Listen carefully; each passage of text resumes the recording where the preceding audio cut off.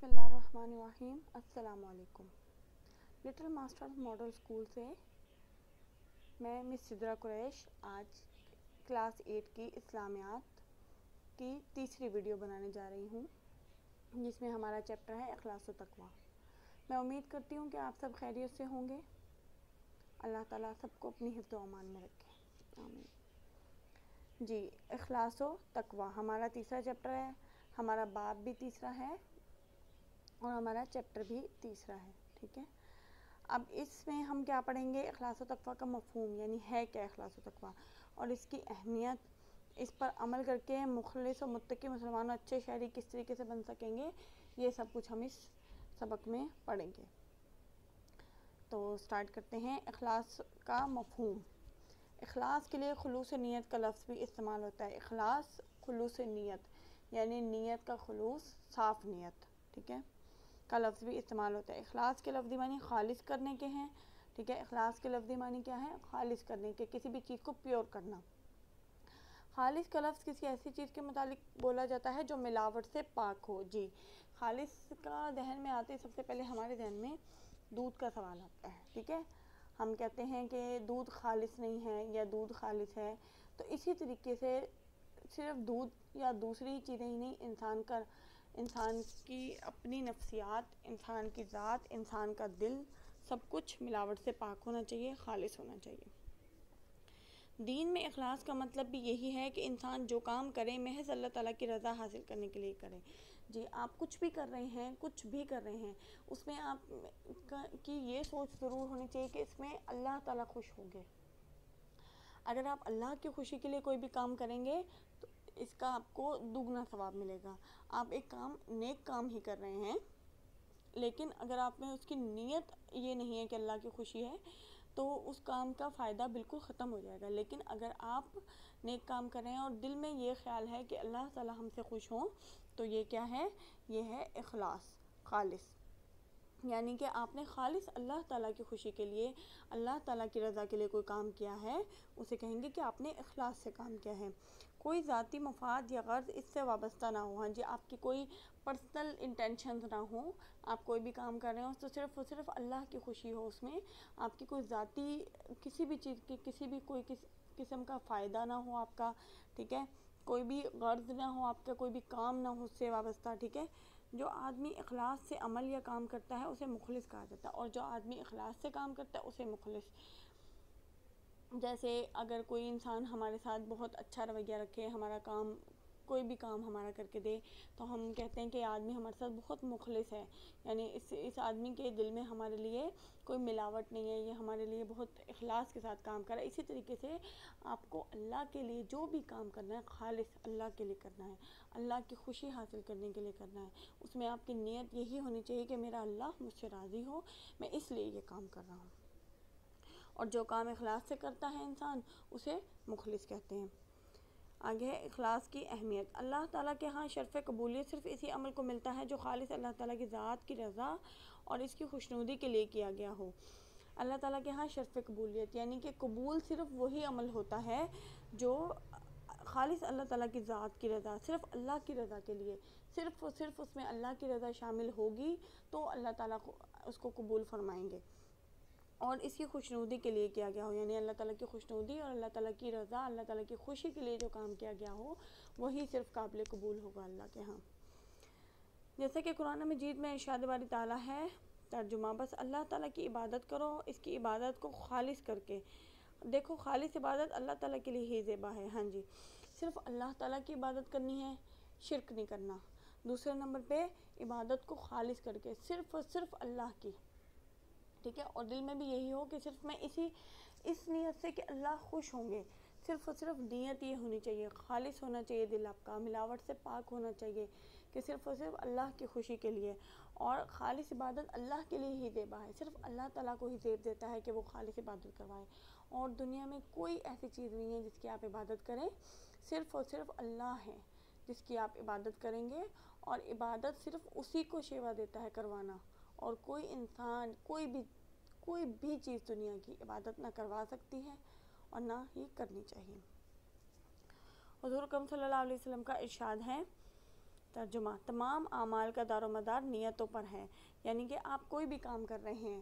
ایک ایگزامپل اس طریقے سے ہے کہ آپ راستے سے جا رہے ہیں، آپ کے راستے میں پتھر آ گیا، آپ نے اس پتھر کو اٹھا کے سائڈ پہ کر دیا، ٹھیک ہے. اب اس میں پہلی نیت تو آپ کی یہ ہے کہ کسی راہگیر کے راستے میں نہ آ جائے اور وہ گر نہ جائے، پہلی نیت یہ.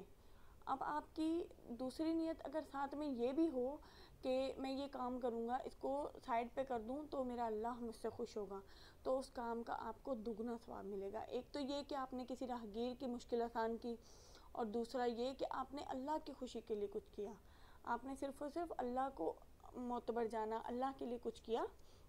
تو یہ تو تمام اعمال کا دار و مدار نیتوں پر ہے، یعنی آپ کوئی بھی کام کرنے لگے ہیں اس کی نیت یہ کر لیں کہ میں یہ کام اس لیے کر رہا ہوں، کوئی اچھا کام، کہ مجھ سے اللہ خوش ہوگا، تو اس کا آپ کو دگنا ثواب ملے گا. کیونکہ آپ اللہ کی خوشی کے لیے کوئی بھی کام کریں گے تو اس کا آپ کو ڈبل ثواب ملے گا.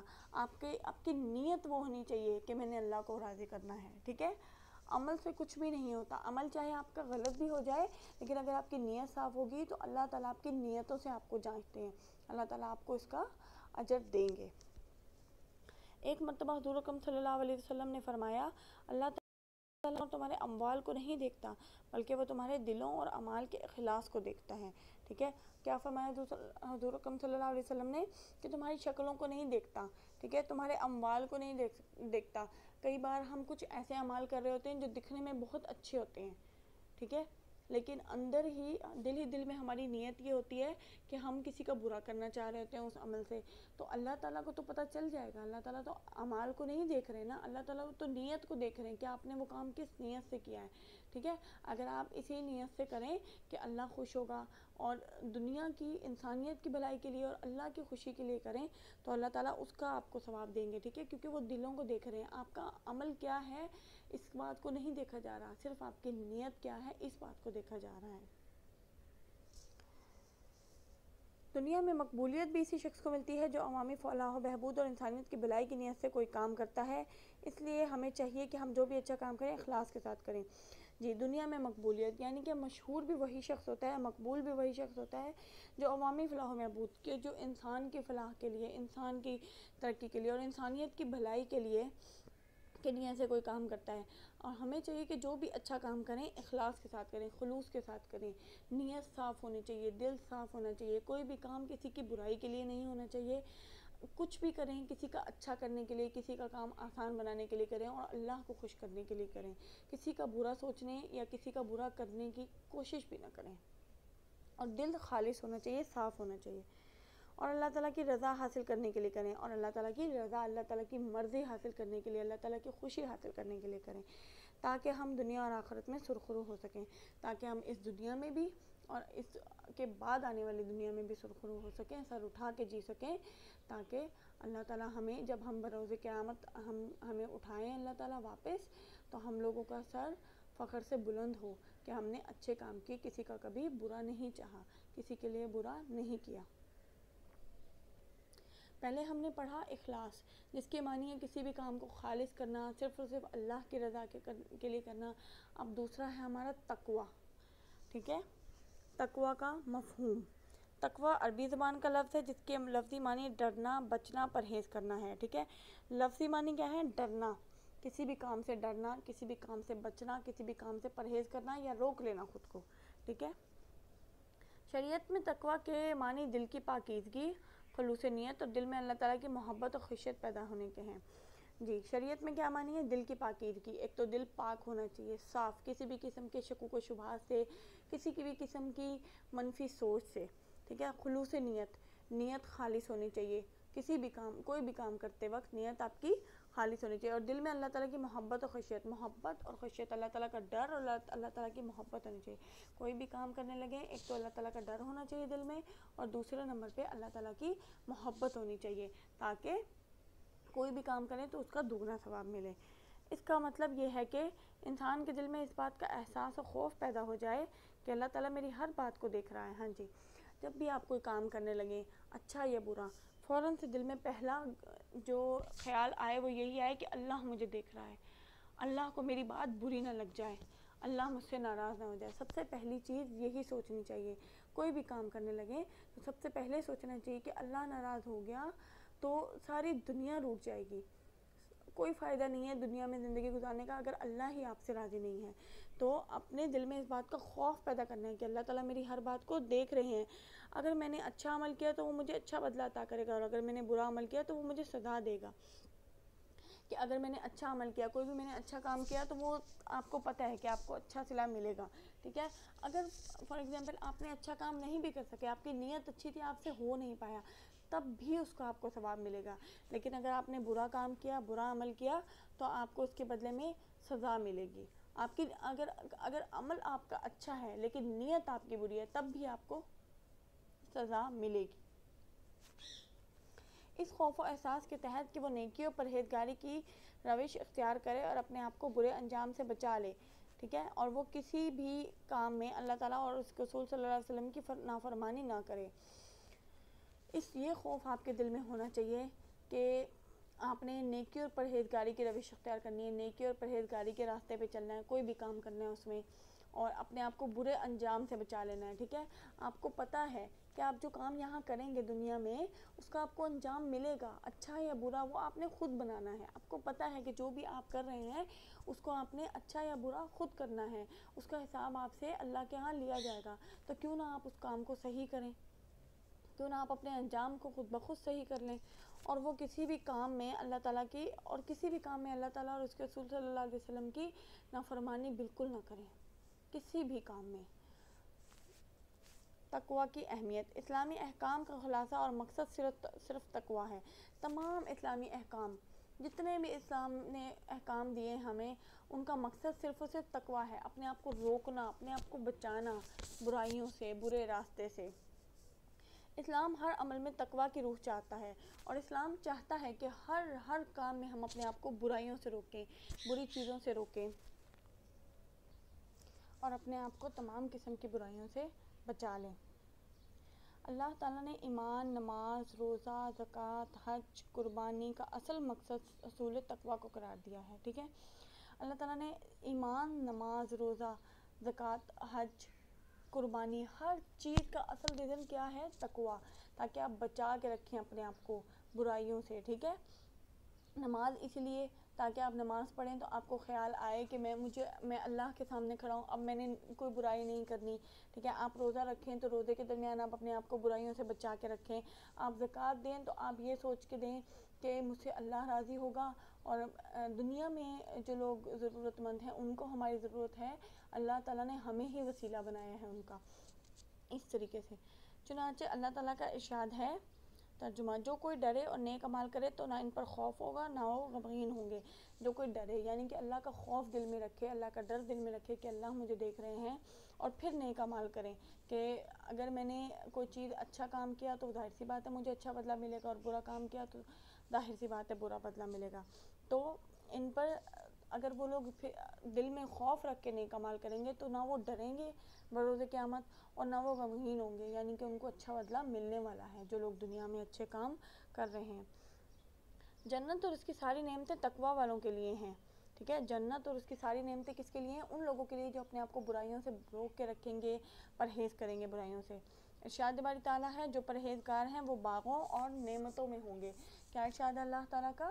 کہ جو پرہیزگار ہیں وہ کہاں ہوں گے؟ باغوں میں اور نعمتوں میں. ٹھیک ہے. یعنی جنت میں ہوں گے. آگے تقوی معیار فضیلت. اسلام میں تقوی کو جو اہمیت حاصل ہے اس کا اندازہ اس بات سے لگایا جا سکتا ہے کہ اسلام نے رنگ و نسل، زبان و وطن، حسب و نسب یا مال و منصب کو معیار فضیلت قرار دینے کے بجائے تقوی کو معیار فضیلت قرار دیا ہے. جی، اس بات کی اہمیت کا، تقوی کی اہمیت کا اندازہ اس بات سے لگایا جا سکتا ہے کہ انسان نے رنگ و نسل، کہ اگر آپ گورے بھی ہیں تو اسلام کی نظر میں آپ کی کوئی اہمیت نہیں ہے. ٹھیک ہے. لیکن اگر آپ تقوی کرتے ہیں، آپ برائیوں سے بچتے ہیں، اچھائیوں کی طرف جاتے ہیں تو آپ کی اہمیت ہے. اس کے علاوہ اگر آپ کی کوئی زبان، کوئی معزز زبان آپ بولتے ہیں اپنی نظر میں تو اس کی بھی کوئی اہمیت نہیں ہے. کوئی اگر آپ بہت اچھے مال و دولت والے انسان ہیں تو اس کی بھی اس میں اسلام میں کوئی اہمیت نہیں ہے. ٹھیک ہے. اس کو معیار فضیلت قرار دینے کے بجائے کس چیز کو معیار فضیلت قرار دیا ہے؟ تقوی کو. ٹھیک ہے. جو ساری نیکیوں کی جان ہے، تقوی کو معیار فضیلت قرار دیا ہے. یعنی کہ صرف اور صرف جو لوگ ڈریں گے، بچیں گے، پرہیز کریں گے، صرف اور صرف ان لوگوں کو آگے جا کے آخرت میں اچھا انجام ملے گا، اچھا بدلہ ملے گا، نہ کہ ان لوگوں کو جو اچھے رنگ والے ہیں یا اچھے دولت مند ہیں، ان لوگوں اس کا اسلام سے کوئی تعلق نہیں، ٹھیک ہے. جو لوگ صرف نیک راستے پر ہوں گے، خود کو برائیوں سے بچا کے رکھیں گے، صرف اور صرف ان کو اہمیت حاصل ہے اسلام میں، اس کے علاوہ کسی کو بھی نہیں. جو ساری نیکیوں کی جان ہے، یعنی کہ تقوی جو ہے وہ سب نیکیوں کی جان ہے. آپ جب اپنے آپ کو صرف برائیوں سے بچا لیں گے تو الٹیمیٹلی آپ خود نیکی کے راستے پہ چلتے جائیں گے. چنانچہ قرآن مجید میں ارشاد ہے، اور تمہاری قومیں اور قبیلے بنائے تاکہ ایک دوسرے کو شناخت کرو، اور اللہ تعالیٰ کے نزدیک تم میں زیادہ عزت والا وہ ہے جو زیادہ پرہیزگار ہے. اللہ تعالیٰ نے قومیں اور قبیلے صرف اس لیے بنائے تاکہ ایک دوسرے کو ہم پہچان سکیں، اس لیے نہیں بنائے کہ ہم ان سے برتر ہو جائیں یا وہ ہم سے برتر ہو جائیں، صرف اور صرف پہچاننے کے لیے، تاکہ ہم ایک دوسرے کو پہچان سکیں. اور اللہ تعالیٰ کے نزدیک ہم میں زیادہ عزت والا کون ہے؟ جو زیادہ پرہیزگار ہے، جس نے اپنے آپ کو روک رکھا ہے، جس نے اپنے آپ کو تمام برائیوں سے روک رکھا ہے، اپنے آپ کو سیدھے راستے پہ چلا رکھا ہے. صرف اور صرف اللہ کے نزدیک زیادہ عزت والا وہی آدمی ہے. حضور اکرم صلی اللہ علیہ وسلم نے فرمایا، بزرگی و شرافت تقوی کا نام ہے.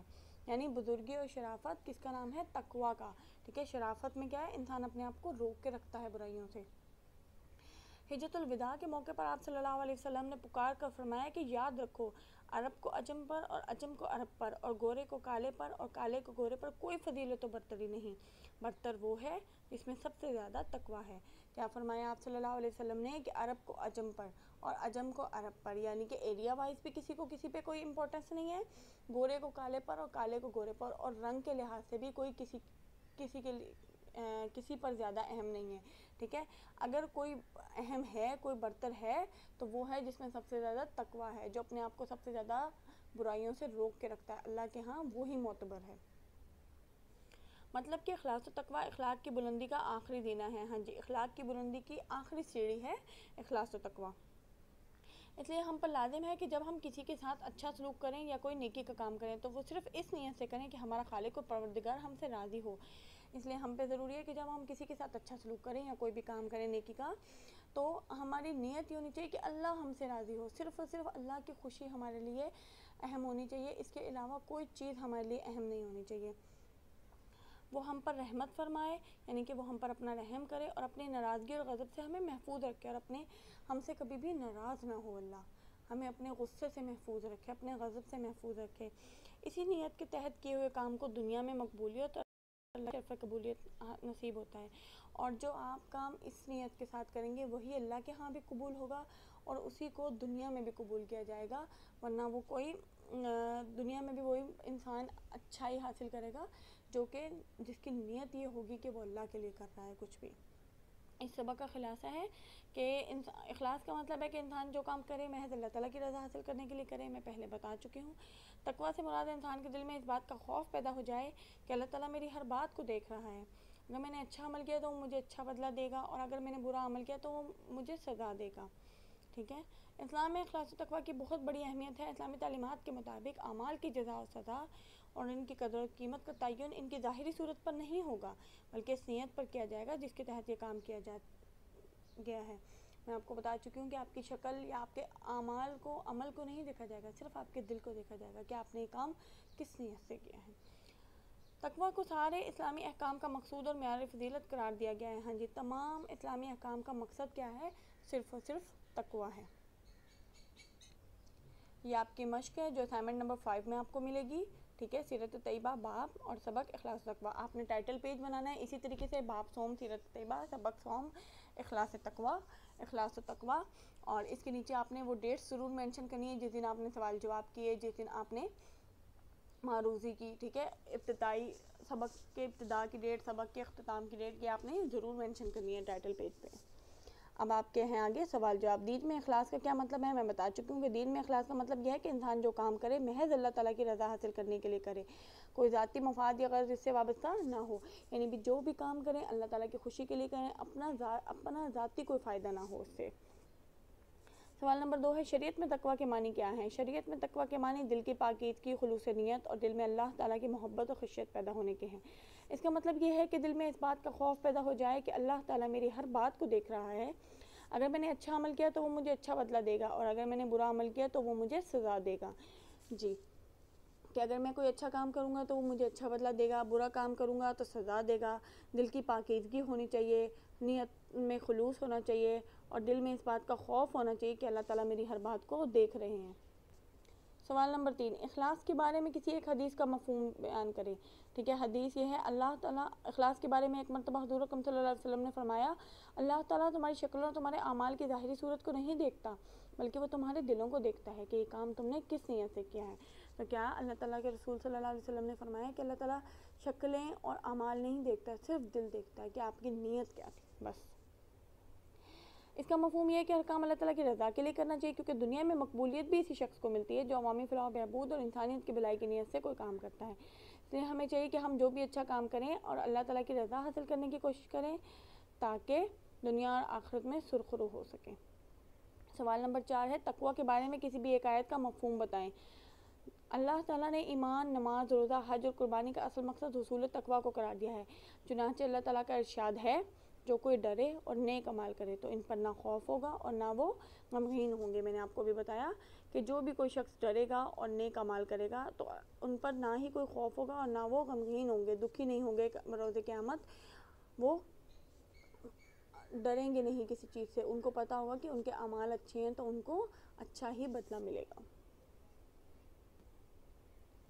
جنت اور اس کی نعمتیں تقوی والوں کے لیے ہیں، بس جو لوگ برائی سے بچے رہیں گے تو وہ کبھی بھی پریشان نہیں ہوں گے، کیونکہ انسان کے دل میں اس بات کا خوف پیدا ہوگا کہ اللہ تعالیٰ میری ہر بات کو دیکھ رہا ہے. اگر میں نے اچھا عمل کیا تو وہ مجھے اچھا بدلہ ادا کرے گا، اور اگر میں نے برا عمل کیا تو وہ مجھے سزا دے گا. ٹھیک ہے، جنت اور اس کی ساری نعمتیں تقوی والوں کے لیے ہیں، اور انسان کو پتہ ہے کہ اچھا کروں گا تو اچھی جزا ملے گی، برا کروں گا تو بری سزا ملے گی.